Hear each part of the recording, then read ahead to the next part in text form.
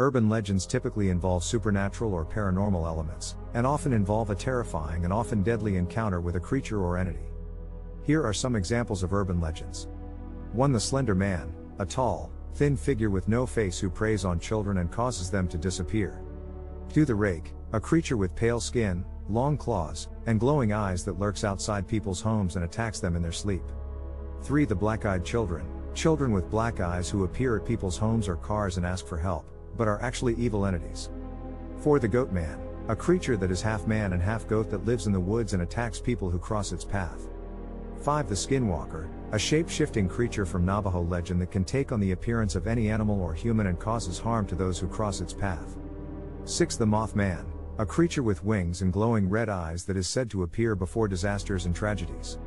7. The Jersey Devil, a creature with wings and a goat-like head that haunts the Pine Barrens of New Jersey and causes destruction and harm.